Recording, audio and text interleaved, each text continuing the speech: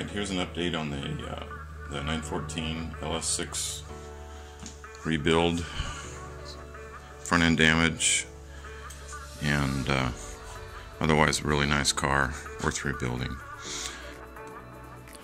So the first step in this project was to create a jig, and taking the donor car that we got and creating chassis access or detachment points. So we started by building the actual jig itself, the square long tubing, adding some legs to it with adjusters to make it level, and then recessing it so that it would work. We added rollers too so that it would handle the weight, and so that worked out really well and moved around easily, and is very strong. So then the next step was to add attachment points to it to attach it to the blue car and get the factory, supposedly factory settings for the 914, so that when we hooked up the white car, which we knew was twisted, we could make it work. The goal there is to cut off the front bent section of the 914, the white 914, and attach it back together, putting the two pieces on the jig at the same time and then welding them up. So here's the attachment points, so this is my success story for today. We got all the legs built. Just need to make the bracing between the two sets of legs. We'll fill that gap right in there, and got it so that they roll very nicely, like little cheap rollers from the scrap yard. Worked out well, and then the bolts screw down to tighten up and lock it in place. So feel pretty good. Oh, and then we got it turned over too. That was a challenge, but had a friend come over and help, and that worked out well. Anyways, that's it. So this is after I connected all the attachment points that I was going to do, and found out that there were some sharp edges there that I needed to grind off, but you can see the like the strut attachment point sticking up high, and then the lower ones for the chassis underneath. The process right now is building a jig off of a good known body, and this is what we're looking at here. So we've got 3x3 tubing, 2x2 cross tubing, and 1.5-inch tube going up.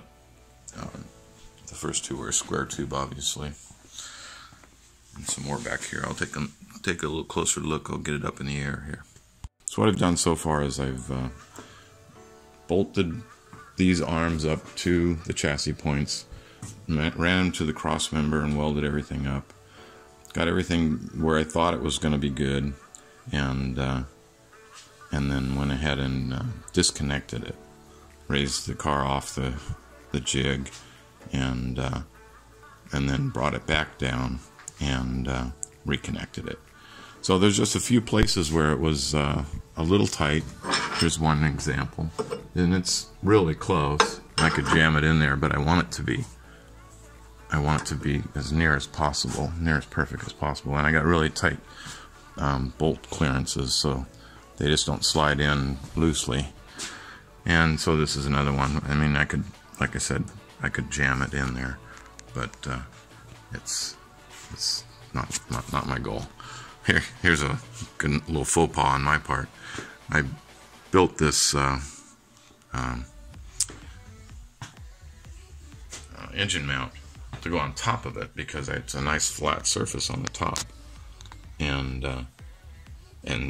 didn't even realize that, of course, it's not going to work. So what I did was I went ahead and sliced it, bend it over. I can drop it back down on there if I want to see how the alignment is on that. I don't really think it's going to be necessary, but I probably will anyways. So again, more bolts here. This one was welded too close to the pipe, so that I need to work on that. Again, this one just a tiny bit off, just the tiniest bit. So I will adjust those, same with this one, and then we'll be good. Then we'll pull this off and we'll put the white car on and bolt it up, see what we got. Okay, so here we have my security camera footage of us putting the white car on the jig, and it fit the back okay. The front was not anywhere close, and so we're doing some things here, trying to figure out how to get it somewhat close and get it to the point where we can see where we're at.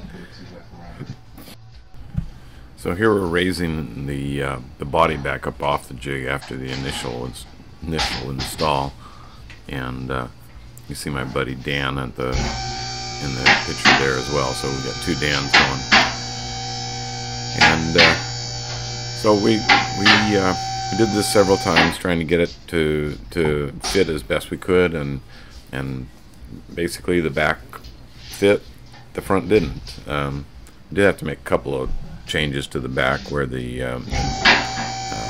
mufflers normally mount and the transaxle.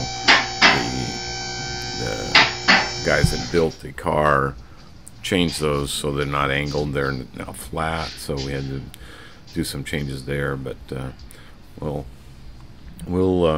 play with it some more and get it back down as best we can, and then we'll get to determining which portions are repairable and which portions are ready to get, they're going to get hacked off. So that's going to come up next.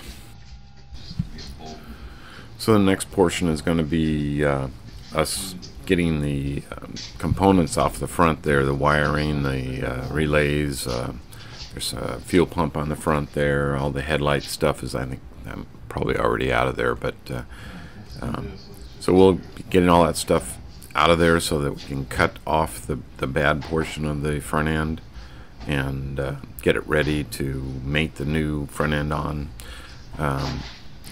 So thanks for watching, and join us for the next video where we continue to build on this Porsche 914, the mid-engine monster. Thanks for watching.